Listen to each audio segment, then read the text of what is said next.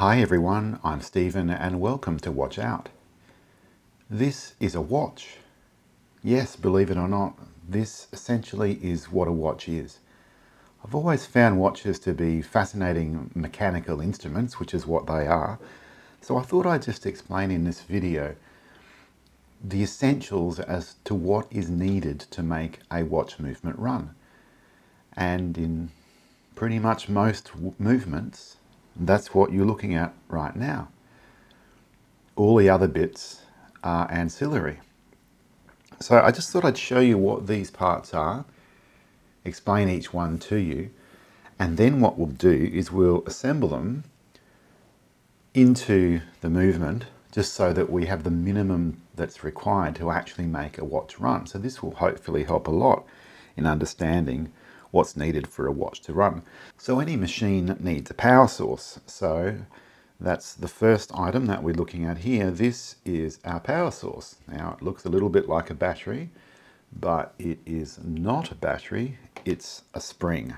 So what you'll see is if I hold the bottom part of the spring with the brass tweezers, then with the screwdriver I can turn the top part, and you'll see that I can actually put power into it, and when I wind it up like that, it's winding up the spring, and when I let it go, it unwinds. So if this is all wound up and the power is somehow held in, and you can release in a controlled way the power rather than it all letting go at once, then that's your power source. So we call that the mainspring. So then we have this train of wheels here, which is exactly what we called it, a train of wheels. And we usually have 4 wheels, and the first one is actually the mainspring because you can see it's a wheel and it rotates. So 1, 2, 3, 4. So the first wheel is the mainspring. The second wheel is the center wheel. So this is the one that is usually in the center of the movement, and it interfaces to what we call the motion works, which actually displays time, but we won't talk about that today. So this wheel is the center wheel, and you can usually tell that it's the center wheel because of the way that it has this shaft here, which is how some of the other parts will interface to the part that actually ticks, which is this part here. Then we have the third wheel in the train. So that's this one here.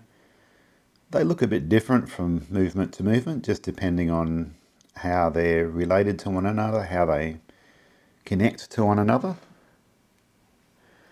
And then this wheel here, this is the fourth wheel. Now, in this particular movement, the seconds hand is attached to the fourth wheel. In pretty much every movement, as far as I know, there might be exceptions, but every movement that I'm aware of, the fourth wheel will rotate once per minute. So that means if you attach the second hand to the fourth wheel, then that second's taken care of. So sometimes it's attached directly to the fourth wheel, sometimes there's an arrangement to get the movement over so that it's in the middle of the watch, going through the center wheel. Sometimes the fourth wheel actually sits on top of the center wheel so that you get the seconds hand in the center, but this one does not. It's off to the side. That's why you have this long shaft sticking through here. The seconds hand is actually attached to this shaft. Okay, so that's our train of wheels. So imagine this spring being wound up and being held on both sides so that the power can't get out, but the power wants to get out. So on one side it's connected to the center wheel and it wants to release all the power through here. So how's that going to be stopped? Well, that's what this wheel does. So this wheel is called the escape wheel, which is what we call the escapement part of the watch, is what controls how that power is released. And so you'll see that it's got these very strange looking teeth. They almost look a bit like feet. Well, the shape of those is very, very important because that is actually how we allow the power to be released. And the way that that is done is with our next part, and that's this part here, which is called the pallet fork. So you can see that it's got 2 jewels on it, 1 jewel there and another jewel there, and they are actually shellacked onto this piece, which looks a bit like a fork. This is why you don't clean these with the other parts, because that shellac will dissolve or it could become soft, and then these parts, if they come off, then the part is no good anymore. You'll have to glue them back on or shellac them back on. Okay, so this is the way up that it goes, and these little jewels kind of go in here, and so you can see the shape of that jewel is such that as the foot approaches it, it can't advance anymore. But if this was to be knocked somehow like this, then it would release the foot. The wheel would be able to move a little bit until it engages with the other jewel. And then if we somehow kick this back the other way, then it will be able to advance a little bit more until it hits this jewel. Then if we hit it back this way, it'll be able to advance a little bit more until it hits the next jewel. So a little bit of power is being released each time this moves back and forward. Okay, so that's fine. But we need to actually make this move in a controlled, regular kind of way. That's how we're actually going to get the movement to oscillate. And that brings us to our last part. This part is called the balance. Now, if you think of an old-fashioned grandfather clock, aren't they so cool? I love those things. They have a pendulum. And so the pendulum is essentially an oscillator. It regulates time. So with a pendulum, if you push it harder, it will swing further up. But the amount of time it takes for each stroke is the same. That's the genius of a pendulum. And so every time you put energy into it, there's something that's kind of like slowing it down and wanting to make it go back the other way, and that's called gravity. Well, you can do a similar thing with a spring, and that is exactly how this balance works. The spring makes it function the same way that a pendulum does, which is why we don't have to worry about how much power is put into this. We don't have to worry about it only moving a certain distance each time, because if it moves further, just like that pendulum, if we push the pendulum higher up, the period will still be the same. So that is exactly the same thing with this, that the period will be the same. And if we know what the period is, then we can tell the time. So you remember that fork that I showed you? I said that if we can knock that fork back and forth, then we can let a little bit of power out each time we knock it back and forth. See this little jewel here? Guess what that does? Cool, isn't it? That's what knocks that fork. So we call this the impulse jewel.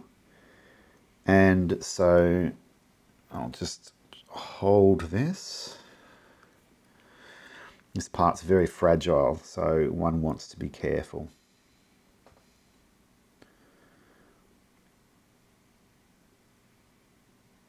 Because this is all out loose, I'm not going to move it that much, but just imagine this moving a lot more, a lot further through the stroke, and each time that jewel engaging in that fork and knocking it.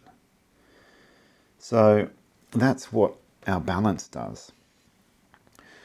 So these are all of the parts that you need to actually make the watch run. Everything else is to hold these parts in place, because obviously it's not going to run like this with them all sitting on a bench.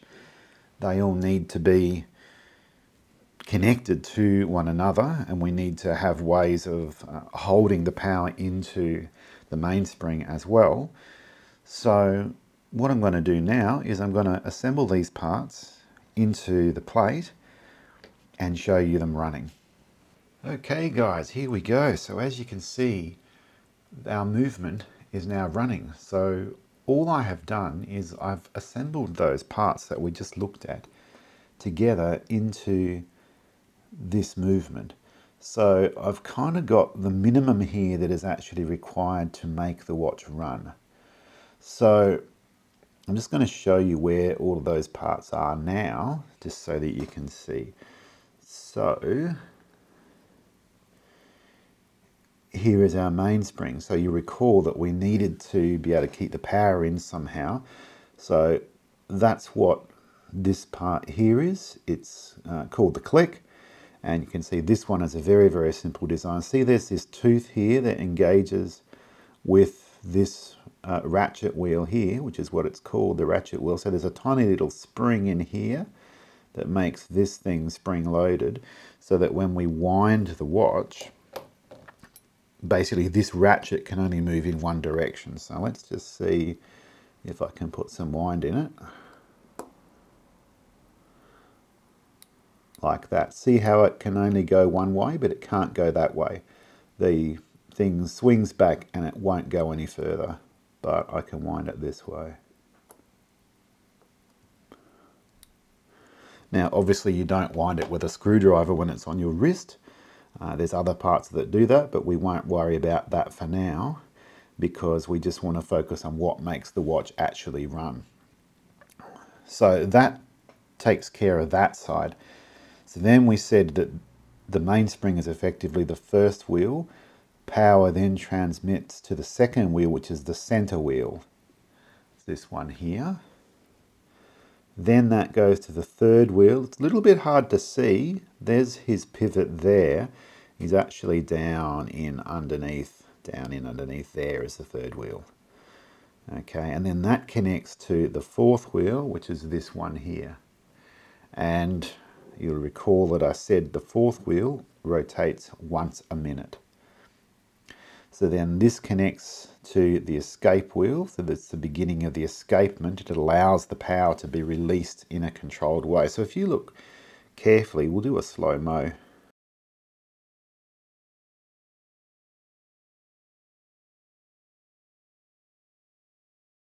So if you look very carefully, you'll see that each time around a little bit of power is being released. So it's actually moving a little bit a lot of times a second. It's not moving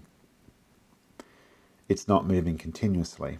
And that, as we said, is controlled by our balance, which works exactly the same way as a pendulum. So we have our pallet fork underneath. It's a bit hard to tell because we've got this great big plate over the top of it that is holding it in place, but you can see, hopefully you can see the jewels moving back and forth there just underneath my screwdriver, and each time that is moving back and forth, it's allowing this to move a little bit further. And then the other end of that, you'll remember we saw it gets kicked by the impulse jewel. So as this oscillates, as this moves back and forth, the period is controlled by this hairspring here. That's what makes it function like a pendulum, and the physical properties of this hairspring are what make it oscillate. So it's very fragile, it's very small, it's very easily damaged, and if it gets damaged or out of shape, then the watch will not run properly. It might run, but it will not keep time the way that it's supposed to do so. So that is our balance, and that is the end of our powertrain. So hopefully this has been helpful in explaining just how it is that a watch works. As you can see, the parts that are making it run are just the parts that we looked at on the bench. All of this other stuff is just to hold them all in place. And then, as I mentioned, there's the actual other ancillary bits to allow you to wind it and then to display time, but they're not what actually makes the watch run. This is what makes the watch run. Thank you so much for watching my video. If you enjoyed it, you might like to consider subscribing or leaving me a thumbs up. I love to read your comments down below. You can support my work over at Patreon, and I really look forward to seeing you on my next video. Don't forget to watch out.